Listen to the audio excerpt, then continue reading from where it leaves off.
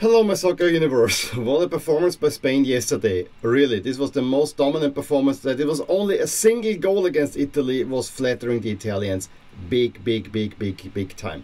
But it's also a little bit of a takeaway from yesterday's action that, goals are coming down, and it's usually second match day. It's the one where you start a little bit more tactically, not all out because you don't have a free hit. It means something to teams, and so yeah, we had only 5 goals in 3 games.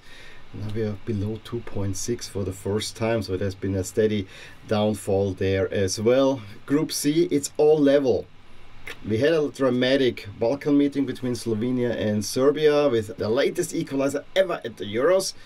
And then we had another really drab performance by England. And at this moment, I really have to ask, is this a favorite?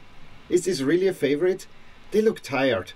I think they're completely out of it in a way. Jersey matchup bingo. I got everything right, except I don't get Spain against Italy matchups. Yes, it has been relatively consistent that the nominal away team changes. However, I really thought there's enough countries if Italy play in blue. And I also really hate this Italy away jersey, so I didn't want to see it, and that's the one I got wrong. Everything else, and it was relatively straightforward, I got right. May I just say, probably the most positive thing about England are those terrific shorts. England in their classic kit, with the navy pants, and then the outline on the bottom was really looking very nice, much better than the team itself looked. And it was a really beautiful matchup, Denmark against England, I gotta say, overall, because it escaped this monotone versus monotone template that is so forced now upon us. And yes, kudos to Spain for having blue shorts again with the yellow stripe. It also looks quite nice. Let's go through it in chronological order. Serbia against Slovenia, or better the other way around, in Munich, and of course it was sold out. The diasporas of these are great. I absolutely loved how you could see one end is very red, not the Bayern end, and the other end, the Slovenia end, which is the Bayern end, was white, but you saw some blue and green popping here and there, which really should be Slovenia's national colors, or should be featured in the flag at least. Get rid of the red, put the green in there, and I think you have something very unique, Slovenia. Just listen to me there. The game, it was in a way similar to the Albania-Croatia match yesterday. The underdog had actually a whole lot more of the first half and probably should have taken the lead. The biggest chance came to Elžnik, the number 10 of Slovenia, who hit the post, and then on the rebound, Šeško has to do better. But there were a few other chances created. Yes, there was one by Vlahovic as well. But Serbia again looked kind of sluggish. Similar to Croatia. What is it with those big Balkan sides? And of course, I need to mention that Serbia, because of anti-Serbian chants by the Albanians and also by the Croatians, especially yesterday, already threatened if there's no action taken by UEFA, they're gonna leave the tournament. You're only gonna cut yourself this way. Also gotta say that. But yeah, it's typical stuff from that region. Second half though, Serbia was way more coming out, way more going forward, and had some good chances. Especially Mitrovic was very much in the picture there. But Slovenia also had their chances. But it was definitely against the run of play when Slovenia took the lead. But it was a really nice action by Karničnik, who actually initiated a counter-attack. He plays it over to Elžnik, who then crosses it over the box, and Karničnik then just can tap it in. And it's 1-0 Slovenia, who were then really on the back foot. Mitrovic having a glorious chance. Karničnik, he was the player of the game, I would say, gets his boot in, and so it's deflected onto the crossbar, which was the greatest chance for Serbia to equalize. And just when you thought that Slovenia is seeing it out, there's a corner kick, and Jovic, who just came on, got pulled on the shirt by Karničnik all the way. This should have been probably a penalty if he wouldn't have gotten to the header, and it went straight in. And also big credit for his knee slide. That was probably the best knee slide I've ever seen. Just full action, full pride.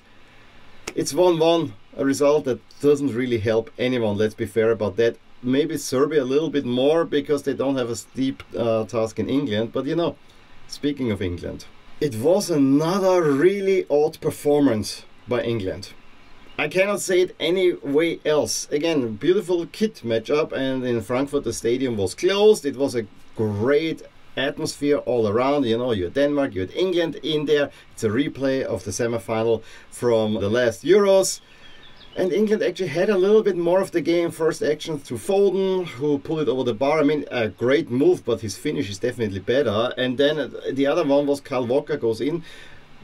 puts it into the box, and then through a few deflections it falls to Kane, who can tap it into the net in the 18th minute, and it's 1-0 England. At that point I would have said that England probably deserved the lead. Not that they were pressing, but they were the better team because they had Denmark a little bit on the back foot.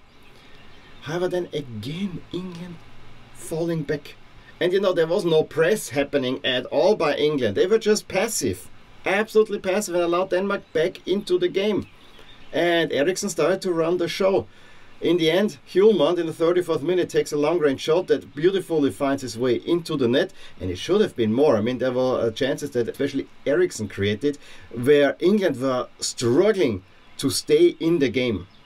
Absolutely struggling to stay in the game. It went with 1-1 into the half-time, where seemingly the English staff said, well, maybe we should do a little bit of that pressing. And it showed early on again in the second half, and they created a few more chances with Foden hitting the post. But Denmark also always had a little bit of a threat going. In the end, the game petered out into a 1-1 draw that, yeah, leaves you really wanting. My personal feeling is that not only, and I guess this is the biggest complaint, especially by England fans, is Southgate a little bit out of his depth of how to deal with these high-class players. But we saw it already in the Premier League that many of these superstars, they actually feel quite tired, I have to say. And there is no urgency to the play. I mean, on the positive side, you have 4 points, so you're par for the course. However, when I see other teams playing, this England team seems a little bit too disjointed. And I'm really asking myself, is this a favorite? If they would play against a bigger team, I think they would lose, and they would lose quite heavily. Maybe not if they play Portugal. And then we get to the performance of the evening.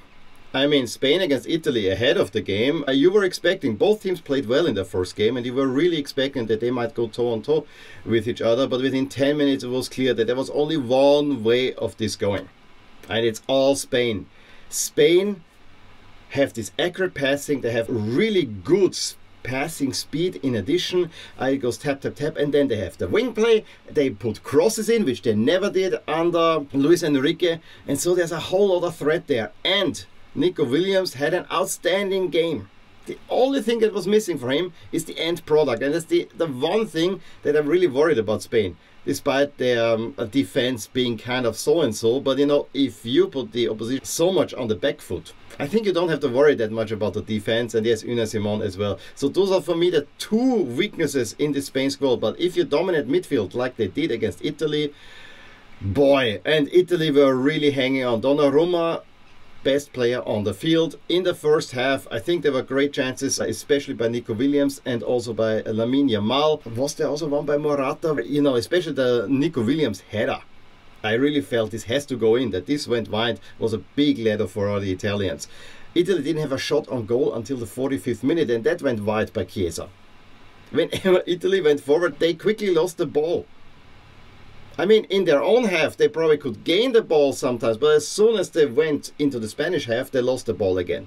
And then when Spain attacked, I mean, it was usually last-ditch efforts by the Italians. Italy were as bad as their jerseys. Or, I should actually put a spin on this, because I don't think it was Italy that bad. It was Spain being that brilliant.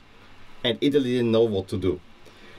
The only thing that really doesn't make much sense is that Spain only scored 1 goal, and this goal came from an own goal by Calafiori.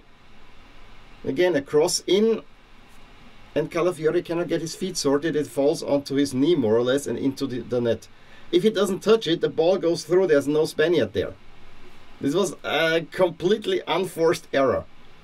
Must hurt a lot, but you can see, I mean, the ball takes a slight deflection, so he cannot get his feet sorted. That's maybe the only thing that is really odd about this entire game, that it was only an own goal. It was also then odd, then, you know, it's around the 70th minute, De La Fuente made a few changes, and suddenly Italy got a little bit in the game and potentially could have gotten an equalizer. No, they was never in there. It honestly wasn't either. I mean, I was sitting and said, wow, it would be so great if Italy could get an equalizer, because it would be so undeserved. And, you know, to get a little bit ahead of the Spaniards. But no, Spain did very well. And Spalletti in the pre-match press conference kind of said something along the lines, Spain, don't overestimate yourselves. Well, Italy, don't overestimate yourself. Still think that this Italy squad is not that bad. And they may go potentially quarterfinal. but not much more than that. That's how I feel. And I have to say, I have not seen many better performances than what Spain have shown in the first 2 games. The only caveat is, are they peaking too early? But then Italy also peaked early in the last Euros and went all the way through. I can see Spain winning this one. I see only France at the moment who have a chance. I think even if Germany plays Spain, they will have no chance. This will look very much like a 2010 World Cup semi-final, my opinion. And with that win, Spain also win their group. So they're already in first place, so their first team where we have group winner and we know their slot in the knockout round. So that's also an added bonus if you would like. Other than that, the projections have not changed. I really feel that Slovenia could have used that win because, you know, if you need to get something from England, you have only 2 points, you're most likely going out and sitting in 3rd place. And it's between Denmark and Serbia, a straight shootout. That's gonna be interesting for sure. And then we have also the little matter of Italy against Croatia, where Italy just have to avoid defeat and they're through in 2nd place. Seems doable, but this Croatia team is also kind of a thorn in the side of Italy historically. So I'm with a little bit trepidation there, but I think with 4 points, Italy will move on regardless. Spain can rest everyone, and maybe Albania have a little shot in there as well. Today, we have one game from Group E, Slovakia, Ukraine, the early kickoff. Again, this might not be a very enticing matchup, but given what Slovakia showed, Ukraine and the early kickoffs are usually good. I'm actually not sure if I will be able to watch it, but let's see that one. And then it's all Group D, Poland, Austria, big one for me. I have a lot of trepidation around this game because Poland is probably the one opponent that doesn't really suit Austria that well because they're gonna give the ball to Austria and they have to be creative, so not sure about that. And then Netherlands against France. Will Kylian play with a mask? We already saw the mask in French colors. That will be the big question. Regardless, I think that France will beat the Netherlands with relative ease as they've done in qualifying as well. So yeah, please let me know your thoughts on the games yesterday and how you see the games pan out today. Give me a thumbs up if you enjoyed this video. Subscribe to my channel if you want to see more videos like these. I'll talk to you soon. Bye. Hey there, I really hope you enjoyed this video, and if you did, here are some videos and playlists that you may enjoy too. Also, please consider subscribing to my channel and hit the little bell icon so you get notified whenever something happens in my soccer universe. And with that, have a wonderful day. Bye!